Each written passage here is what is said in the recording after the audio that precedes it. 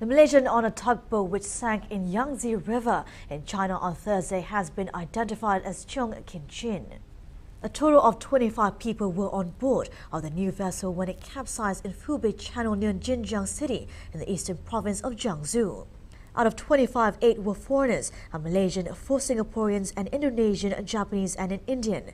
21 of them are still confirmed dead, while 1 was still missing. 3 Chinese nationals were rescued in a mission that involved 30 professional vessels. Chinese news agency Xinhua reported that the tugboat had been lifted out of the water 40 hours after it sank.